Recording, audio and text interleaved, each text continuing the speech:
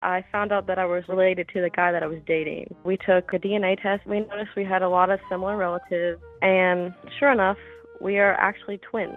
Our parents got separated and one took the other. How long were you dating this guy before you found out he was your twin? 6 months. Did you guys...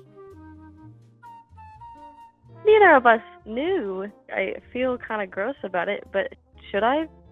I didn't know.